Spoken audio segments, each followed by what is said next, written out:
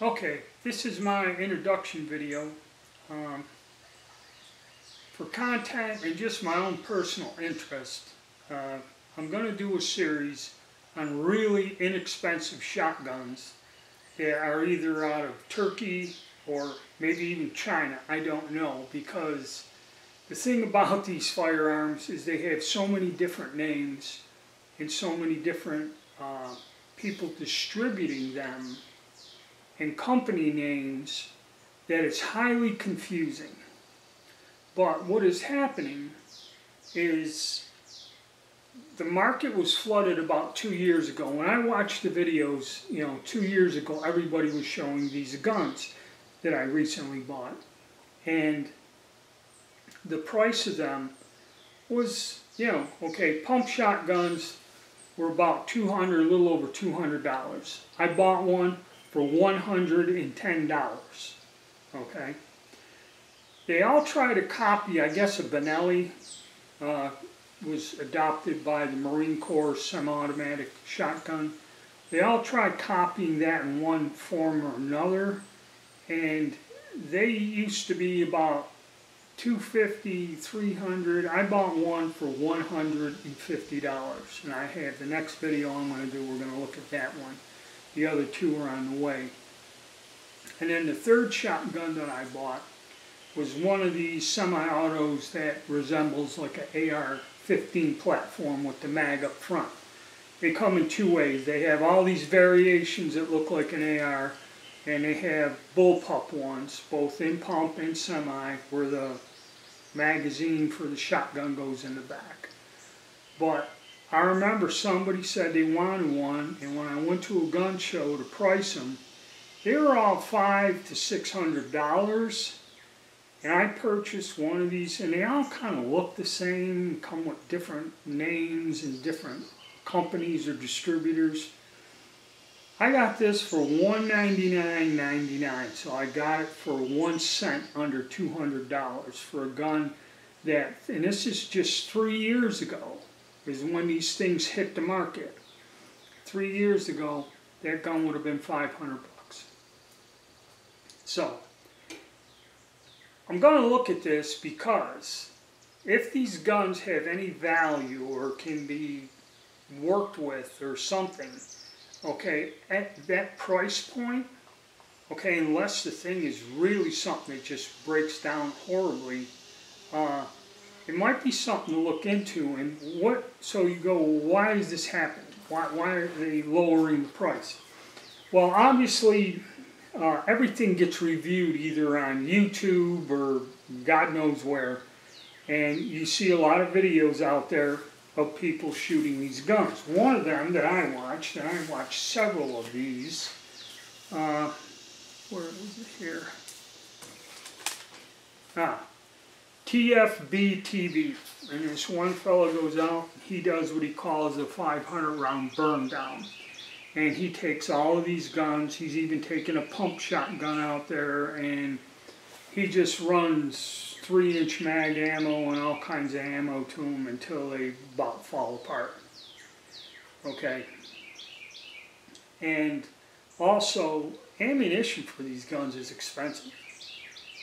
Okay, I got some 3-inch mags to test, and I don't think I got 60 rounds of ammo or something like that, and it almost cost me $100. Okay, but it will test these guns out, and I have not had a lot of experience in 3-inch mag. Now, after a certain point in time, okay, all 12 gauges come in a 3-inch chamber, and that started years ago. Okay, so any 12 gauge you buy now is generally going to have a 3-inch chamber, and the gun is built to handle the 3-inch shell. Okay, that's kind of a standard now. Before it used to be the 2 3/4 inch. Some of these guns have adjustable chokes, some of these don't. They come in all various shapes and forms. But we're going to look at a couple of the real inexpensive ones, and I'm going to test them out. Now, when it comes to shotguns, I really on this channel have not done a lot of work with defensive shotguns because my range wouldn't allow me to fire slugs and buckshot. But now they gotten a new group of people running it, and a lot of the members request because they want to take their tactical guns out and practice with them. So they changed the rules, and now I can go on my club to the range, one range, and fire buckshot and slugs, and make a video on it. So that's kind of why I didn't do it. Now, my experience with shotguns has either been just hunting or shooting trap. Okay, I shot trap for many years, and I think I may have put over 10,000 rounds of shotgun shells through my BT-99, and I had an over and under, a Weatherby over and under, in those years that I shot trap as a hobby.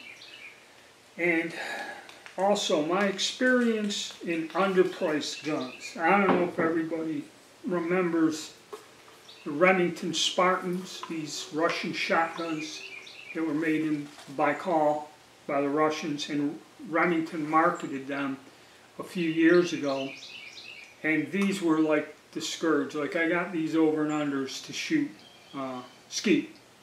I had a 12, 20, and this 28 gauge. These guns are rough, and like I said, shooting, when you compete in a few years, if you're really into it, you're talking, you're putting 5,000, 10,000 rounds through a gun.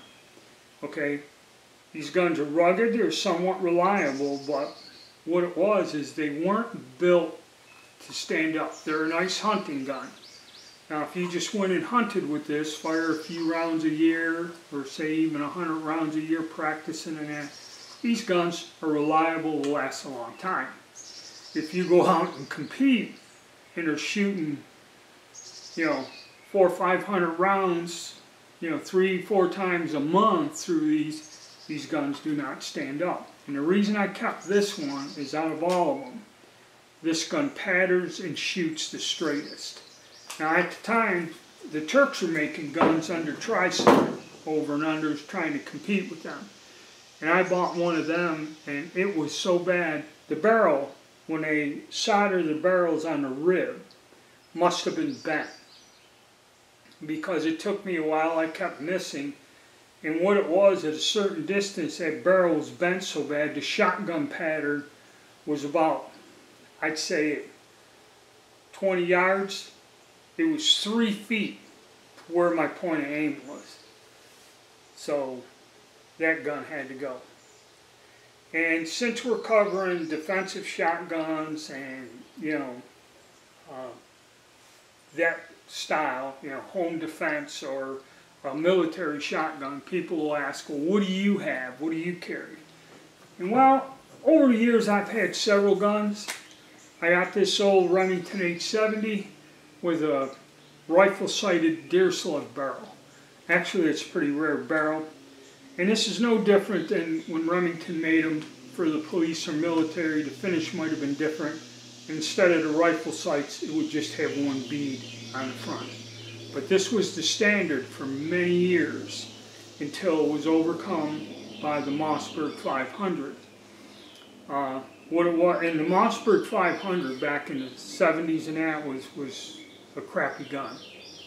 Mossberg went and took over, and as far as the 12 gauge pump police and military shotgun, the Mossberg 500 is superseded. And I think I had a 590, which the Marine Corps adopted, and I got that back in the late 80s. And I had the heat shield and take a bayonet and all the others. It was a nice gun, but that satisfies my needs here at the house. I really don't need a full-style military weapon with extended tube and a bayonet attachment and all that other stuff. And even though that one's a 2 3/4, that's an older gun. Even though these guns are chambered in 3-inch mag, I really never had much experience with the 3-inch mag, because I bought a Mossberg Cruiser, and I bought the one with the 20-inch barrel and extended magazine, the pistol grip. I remember I bought that, and when I bought it, the guy in the shop goes, "Here, I got some of these 3-inch Magnum buckshot loads by Winchester." And I said, yeah, I'll take 2 boxes. So he gave me 2 5-round boxes. I attempted to fire 2 rounds out of that cruiser. Not good. I mean, it was totally stupid. You couldn't hang on to the weapon and fire it no matter what you did. Okay, I almost hit myself in the head with the damn thing. I mean, it just comes out of your hand no matter how you, unless you grab the top of the barrel and hold it down like that, you ain't holding on to it. And then my buddy had a pump shotgun with an 18-inch barrel. It had a 3-inch chamber in it. And we went up to his camp, and the other 3 rounds we tried firing that gun. And I think he fired 1 and I fired the other 2. And I mean, we couldn't hold, no matter what, we could not hold on to the gun with the stock. It would come up out of our hands. It would almost fly out of our hands, because the stock or the forend, you know, you can grab it, but there's nothing there when that force comes and it recoil. No matter how hard you grip it, your hand slips off of that. So needless to say, I never believed I needed the power of a 3-inch Magnum, and I've never fired it in some of the guns I had with 3-inch chambers. So now these guns have 3-inch chambers, and that's what that TFB TV guy does, is, you know, and that's where these things go awry, is when they start firing the 3-inch Magnums. Okay? And of course, if they advertise it, why don't they say it's just for 2 3/4? And then we'll bring up the question of, do you need a 3-inch Magnum? Okay? But we'll discuss that as we go along further. All right. So watch the series. Thank you, and stay tuned.